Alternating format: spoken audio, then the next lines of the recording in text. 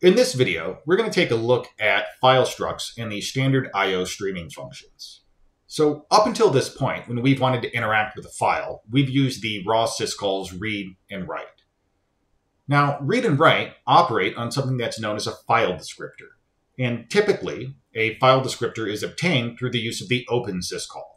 So we may do something like open home hacker classnotes.txt, and that's going to return a file descriptor. Now, looking at our code example here, we see that the file descriptor is an integer. In fact, we can even call printf on that integer to figure out what the value is. Most of the time in your own code, the first file that you open is going to return the file descriptor 3.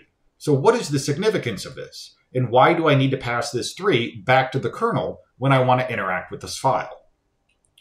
Well, inside the kernel, for every process, there is a process file table.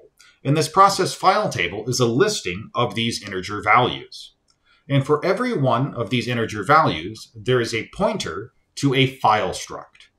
And this file struct exists in a separate table known as the global file table. Now, the global file table has an entry for every file that is currently open on the system.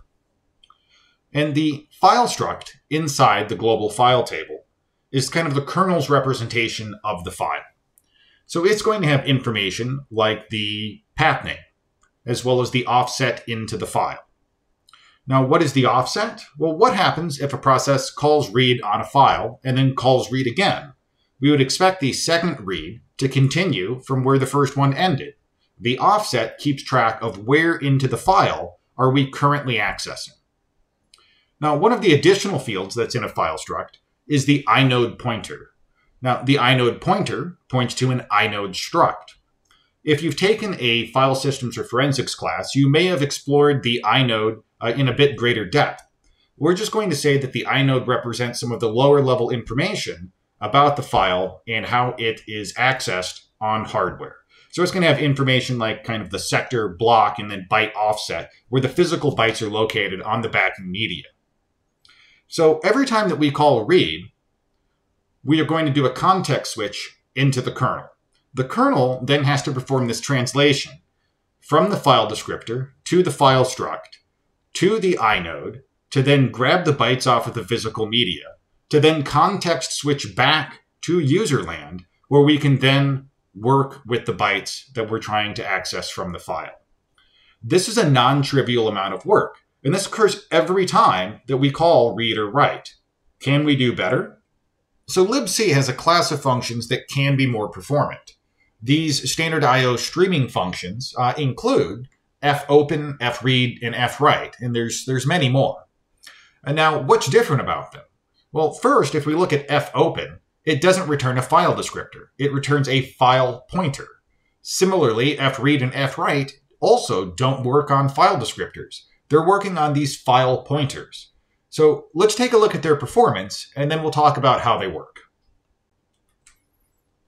Okay, so up here I have a C program called readloop.c. Inside of main, we have a buffer of size hex 1000 bytes. We're then going to call open on dev_view_random, so we're going to be reading in random bytes. Inside of a for loop, we call read, and we are reading in batches of hex 20 bytes. So we're going to read in hex 20 random bytes, and we're going to do this 50,000 times. So let's compile readloop.c. And let's see how long that takes to run. We see here it's about 0.014, 0.015 seconds. Okay. Now I have a second C program called freadloop.c, which is very similar. We have a buffer of hex 1000 bytes. We're going to call fopen on dev_view_random. Inside of our for loop, we're going to call fread. And we're going to fread hex 20 bytes. And again, we're going to do this for 50,000 iterations inside of our for loop. So let's compile freadloop.c.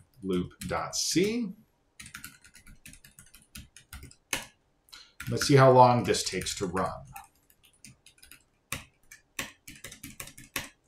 Okay, so we see 0.004, 0.005. So roughly, it's about a third of the runtime.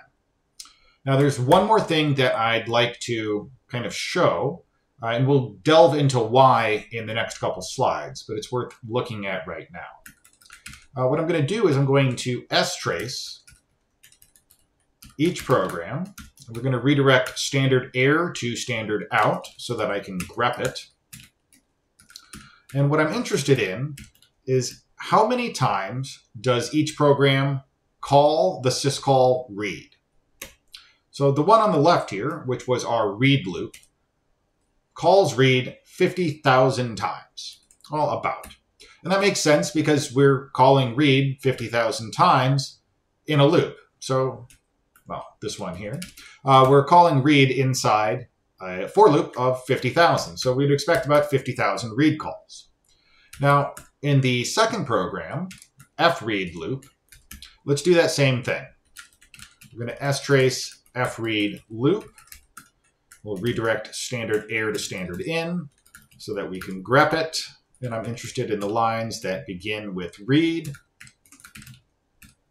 And we see that we have 392 instances. And that's significantly less. And remember, every time that we call read, we are doing that context switch from user space to the kernel. Then we're doing that translation across those tables to then go touch the hardware to get the bytes and then translate or context switch back to user land. And we're doing that 50,000 times when we call read. But using fread, we're only doing that 392 times. And that is the reason for this runtime difference. So let's take a look at why exactly that is.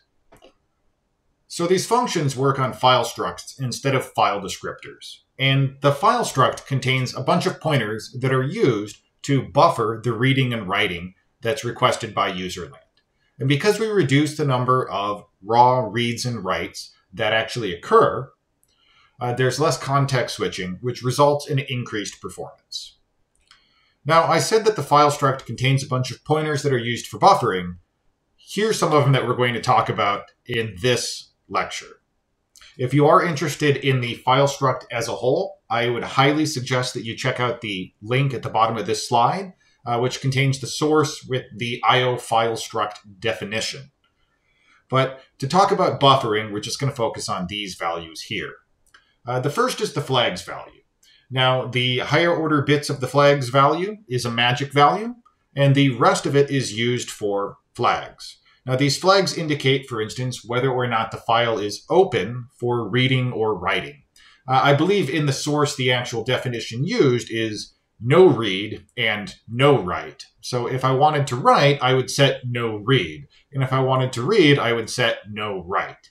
But the point is the flags value determines how the buffering is going to be set up and how we need to think about how we're going to interact with this file, right, conceptually. Next, we have 8 pointers. The first 3 are related to reading. There's a pointer, an end, and a base. Then there are 3 related for writing, where there's, again, a pointer, an end, and a base. And then we have 2 that are related to the buffer as a whole, which has a base and an end. Now, the order here is a little weird, but this is how it's defined in the source. The way to think about it is the base is the beginning of a region, the end is the end of a region, and then the pointer is kind of the current location that we're working with. Now, we'll see these pointers kind of move around in the next couple slides to get an idea of how they're used. So when fread is called, you would think that you're going to be reading from a file, like a file on the file system, but that's not actually what occurs.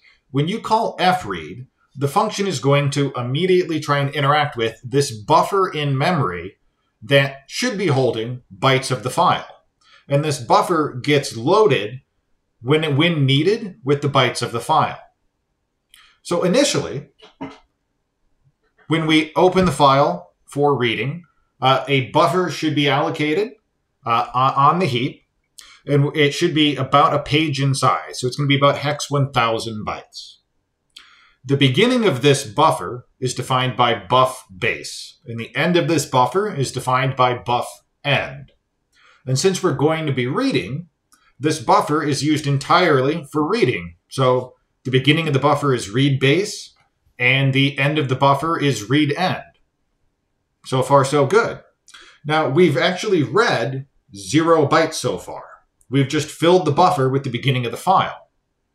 And that's why our read pointer, which kind of represents where are we currently in the file, is at the beginning of the buffer. Now, once we call fread, we've consumed some of these bytes from the buffer. When that occurs, the read pointer advances past all of the bytes that we've read. And so what's returned from fread is everything between read base and read pointer. And so those are the bytes that have already been read. Now, the next time read is called, it'll begin returning bytes from where read pointer is. And this will continue until we've read everything that is in this buffer. And at that point, read pointer has reached the end of the buffer, and it has also reached read end. And so now we've consumed all of the bytes that are in the read buffer. At this point, we need to refresh the read buffer. And we do that by performing the syscall read. This is what happens under the hood. It's invisible to you when you're calling fread. But under the hood, the function is going to call the syscall read and refill this buffer with on the next hex 1000 unread bytes. And then it will reset the read pointer back to read base so that we can repeat this process. So we're only calling the syscall read every hex 1000 bytes, which is significantly more efficient if we're doing smaller reads.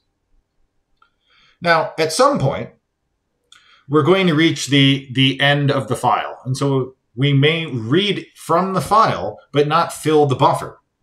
And when we reach that point, what happens is we read in the bytes and we set read end to be the location in the buffer where the file ends. And read pointer is still back at read base because we just loaded the last chunk of the file into the buffer here. So then read pointer could advance until read end, and that would be the end of the file. Now for writing, we're going to call fwrite.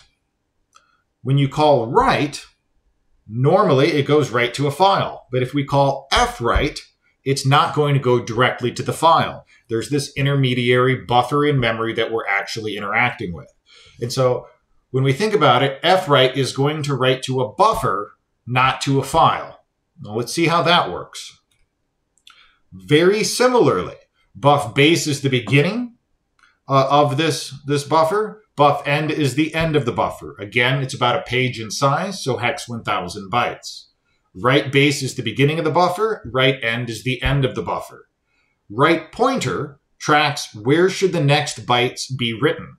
Since we haven't written anything yet, write pointer points to the beginning of the buffer. Now, once we have called fwrite once, there'll be some bytes that get written into the buffer. And the write pointer advances to mark where is the end of the bytes that we have written. Now, the next time that fwrite is called, those bytes will be written to the address defined by the write pointer.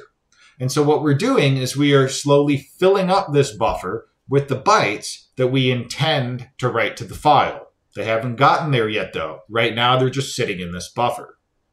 Now, once we filled the buffer and the write pointer reaches write end, we need to flush this out. And by flushing it, we're going to take the bytes that are in the buffer and actually commit them to disk or whatever it is that is backing the file, right?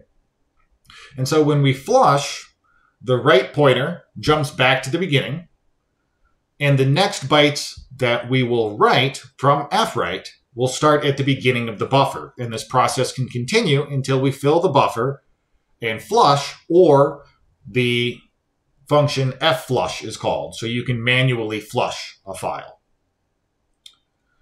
Now, one thing to kind of keep in mind when you're thinking about this is, where is the file struct located? Well, it's actually located in userland.